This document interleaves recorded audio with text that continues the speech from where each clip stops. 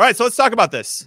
And Charlie, I feel like you're ready to go on losing a manager halfway through the season and what this means, not only for the manager, but for the team overall. Do you think it was a good move for him to take off if he had that chance to go back to Europe? From what I understand, his family is still over in Europe. He just wanted to be closer and back to family, which makes a lot of sense to me. Now, obviously, Belgium's a little bit closer than New York City.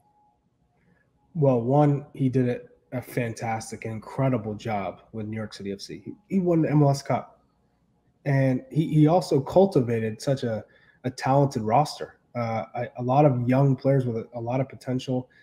Tati Castellanos, I think he played a big role in developing him in terms of his maturity. He when he came into the league, it was a lot of fighting and getting yellow cards, pointless yellow cards as well. He was a little feisty. He was able to calm down and mature under Ronny Deila. And I don't blame Ronny Deila. You came, you saw, you conquered. A little bit of Zlatan. You came from Europe, you came from Celtic, and you won MLS Cup. If you're a coach who has ambition, what more do you want to achieve? Of course, you could win CONCACAF Champions League, but realistically, you won MLS Cup. You want to go back to Europe and get back in the limelight. And Standard Liège is a great club to go to. I mean, we know Gucci Onyewu played there for a number of years, but they are constantly competing for the league championship, and they're typically playing in Europe. So it's a great move for him, and you just wish him the best. And he did what he came to do. I mean, he did his job.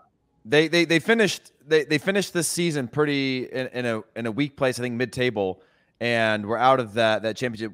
But I think that's a great situation for him to be in. And again, the family thing it's a real struggle. We saw Thierry Henry, same thing. Like, I can't get to my family during the pandemic, and it's still a stressful travel for family considering the period that we're in right now. And it makes total sense. And on top of that, Charlie, he also had them firing in the regular season consistently while he was at the club. And I think LAFC get a lot of credit for their regular season form, considering they haven't converted that outside of Supporter Shield into an MLS Cup. And NYCFC, I think, have been neck and neck with them as 1 and 2 over the last 3 years of in terms of regular season wins or points in a regular season.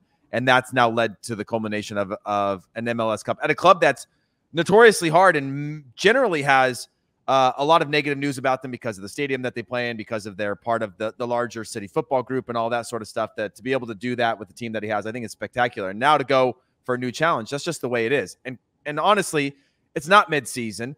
It's end of season for 99% of the world. So it's the right time to go and join a club if you're leaving.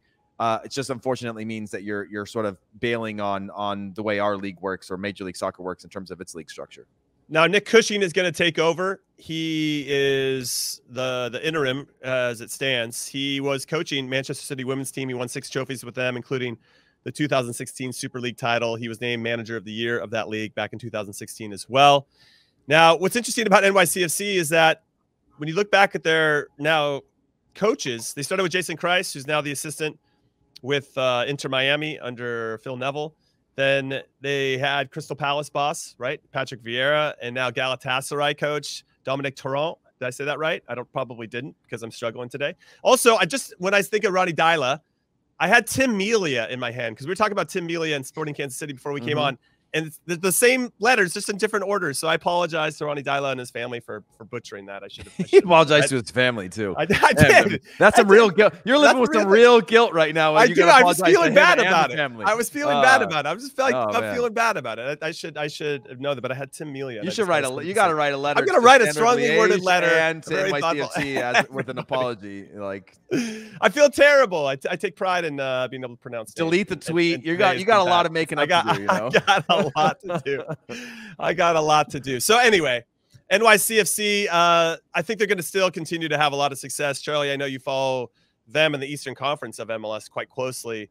Now, when I look back at their playoff run last year, they beat Atlanta United in the first round. Then they beat the Supporter Shield winners, your New England Revolution, in penalties. And then they got it. They took advantage of Philadelphia Union having about 15 COVID cases and getting past them 2-1 before beating the Portland Timbers in penalties in the final.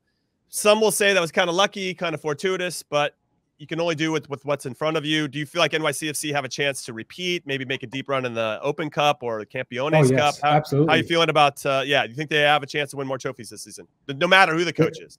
Yes, they have depth, and as long as they have Tati Castellanos as well, they have a shot at winning. Repeating in MLS Cup, but also U.S. Open Cup. The question is, if Ronny Deila is going, will they sell Tati Castellanos does that send a message though to like, hey, I'm out? Maybe the other players like Tati might be thinking, well, if our boss is gone, maybe it's my time for me to leave as well, because I know he was maybe pushing to get out as well. But by the way, if you're leaving the club and you're a manager and you're from Europe, you're trying to go back to Europe, it's the only time to leave, unless you're going in the middle of a crap storm of a situation where they fire and you got to jump in right away. There's no other real time to go back to Europe and get a job than the summer transfer window. You know, like it's just circumstance. I don't think that leads into the team, especially when it's family based. It's not like he's jumping ship. Yeah. So you think they got a chance then? You think it's hard to repeat as MLS Cup champion though? Very hard, but they definitely have a chance. All right. Think about the rest of the league. There's not one team that's out there saying, hey, we're the best. Seattle, they're loaded too. They're typically always going to be competing for the Western Conference title. But in terms of the Eastern Conference, it's wide open. New York City FC are still the team. If them and Philadelphia Union are the clear front runners for the Eastern Conference Championship. Yeah, it's going to be tough. And I look forward to continuing to see how the league plays out this upcoming season.